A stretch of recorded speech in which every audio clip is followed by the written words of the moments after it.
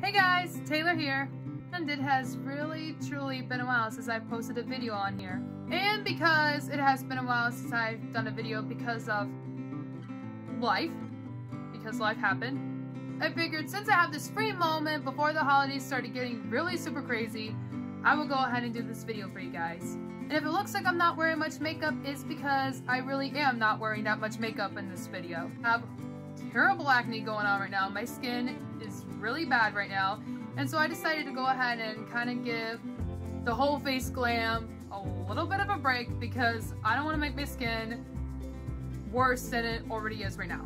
But as usual, before we get started, if you guys end up liking the video, go ahead and give it a big thumbs up. And if you are brand new to my channel, please feel free to subscribe if you want to be a part of this journey with me. But also turn on the bell notification so that you can be notified whenever I post a new video. Alrighty guys, with all that now being said, let's go ahead and talk about real life autism stuff. This is some real life autism stuff we're talking about today. So if you guys don't know already, which I've pretty much mentioned this frequently on my channel or in my videos, I have autism.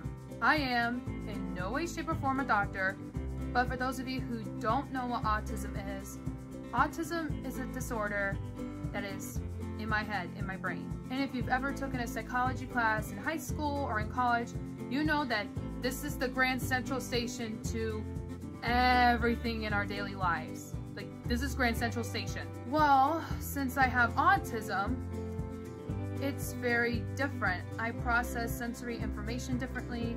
I process the world around me differently.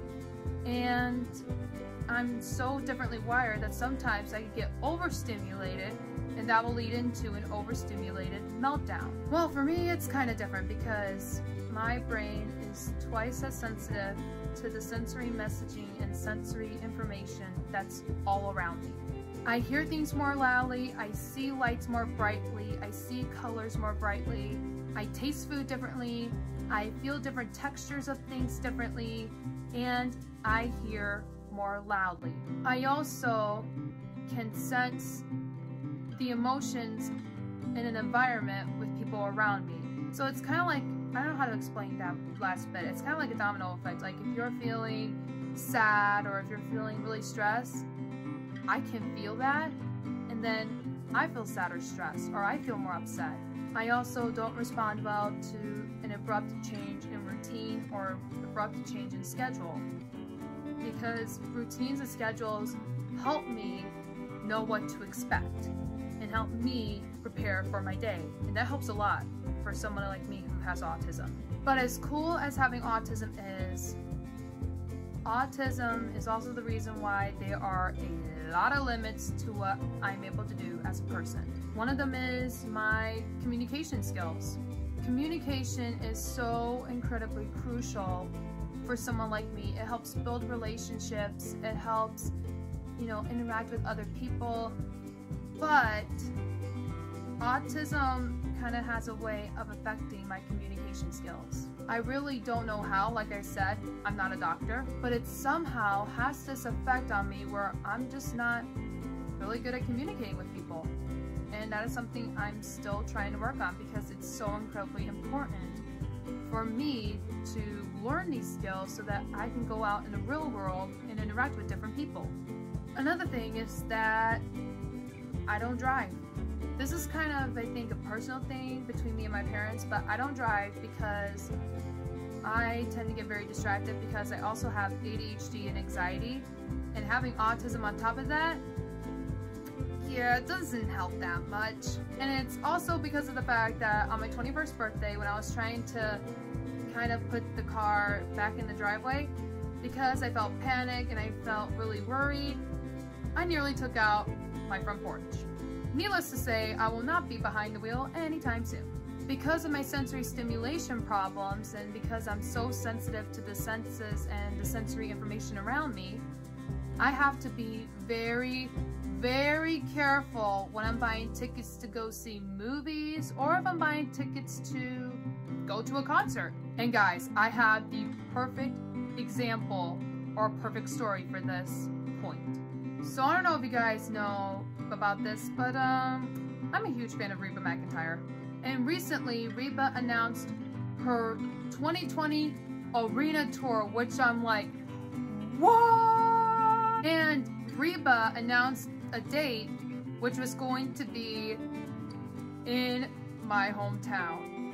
I'm like, wait, shut the front door. And obviously I really wanted to go see her during this tour, so I decided to go ahead and try to buy tickets on pre-sale day. So I waited, I didn't spend a single cent on my paycheck, put in the code, and I never felt more stressed in my life. It took me about, maybe I want to say an hour and a half to find tickets at a price where I can afford, and I ended up being $20 short.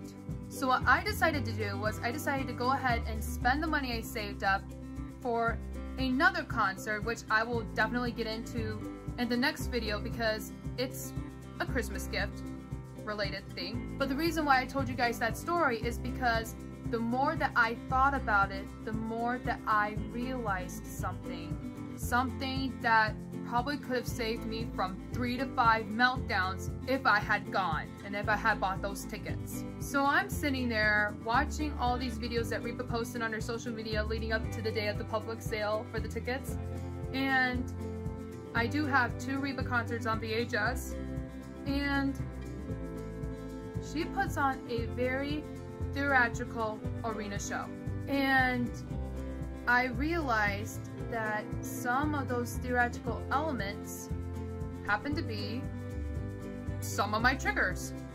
Lights flashing and moving all over the place, a lot of people, a lot of loud screaming people, a lot of bright lights, and a lot of loud noises and loud music, a lot of commotion, and again, those are some of my triggers. So I'm looking at the ordeal I went through that Tuesday before the tickets went on sale to the public as God's way of telling me, Taylor, I know you want to do this, but this is something that you're not going to be able to handle.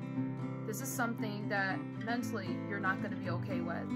And you're going to end up feeling so stressed and so overstimulated that you just might not have a good time. And so that was when I realized that there are a ton of limits. And that's what I discussed with my mom the day I realized that. I mean, I'm not shaming Reba whatsoever. She puts on a heck of a show, and I see those videos and I'm like, yes, queen! Main point of that is that there are limits to what somebody like me with autism can do. There are limits, and that is a very horrible, very sad reality for somebody like me. Like, I can't work in grocery stores. I can't work in a store because it's very overwhelming, very overstimulating. A lot of people, a lot of commotion, a lot of different noises, and a lot of different sensory messages are in one store. So I cannot work in a store. Whenever I'm at restaurants, I can't sit there and carry on a casual conversation. So if ever I'm at a restaurant or somewhere public with my family or with my friends, you can find these little babies in my ears to help block out the noise and block out the stimulation with my extra sensitive hearing so that I could have a good time with my family or have a good time with my friends. Again, I'm horrible at my communication skills. I cannot handle a lot of chaos around me. It just gets overwhelming, overstimulating. I could feed off of stress, and I feed off of an anxiety, and that's when my anxiety kicks in. That's when my overstimulation kicks in, and I just get really tensed up, and I end up having an overstimulated meltdown. But this year has been a year where I've had to fully realize and understand that there are limits to what I can do as an autistic person. We are very strong people. We are very creative people. We are very insightful people. But we are also very limited people with a lot of limits. It is such a very hard thing for me to say out loud, but I am a limited person because of autism. It's a mental thing. When I was younger, I would go from realizing that I have limits and then transition to anger. And now, for the first time in my, 24 years of life, I'm now realizing that there are limits to me and accepting that that there are limits. Dang it, I told myself. I went through this like 3 different times before I started filming, and every single time I've talked about this and I've said those sentences, I've teared up. Come on, Taylor. Taylor, stop crying! God has given me such a complex disorder. It's not easy living with this. It's not. It has its challenges, like knowing that there are limits and that I do have to be careful with what I do and how I live my life and what I eat and what I hear, what I see, what I'm able to handle.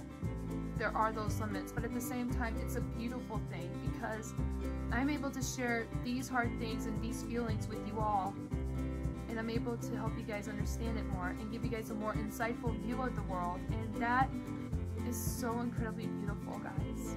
And even though there are limits, that is not going to stop me from viewing myself as limitless. It's all about the mindset. I am limitless because I'm right now for the first time realizing what my limits are, what my triggers are, and what I need to do and what I need to avoid and what I need to be careful of so that I could continue living in this world that everybody lives in while I'm mentally disabled. But more importantly, I'm limitless because of God.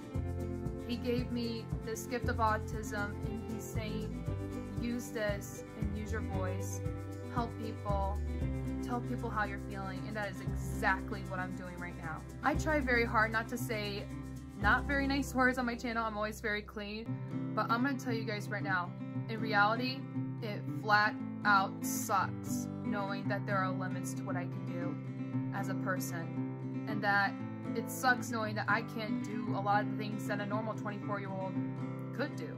I feel left out, I feel embarrassed, I feel mad, I feel sad, and I feel really guilty.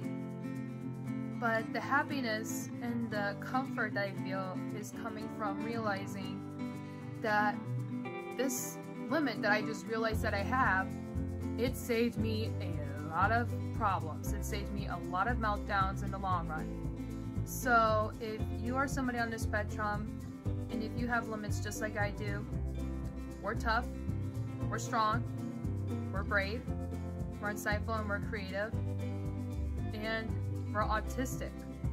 We got this. Well guys, that is it for this video. Thank you so much for watching. Go ahead and give this video a big thumbs up if you guys liked it. Also in the comments below, what do you want for Christmas? Ooh, what I want for Christmas is a Jeffree Star palette. Hint, hint. I look forward to reading and replying to your responses below. And finally, as always, if you guys enjoyed this video and want to see more videos from me in the future, go ahead and give this channel a subscribe. Well guys, that's it for now. Until next time, bye bye.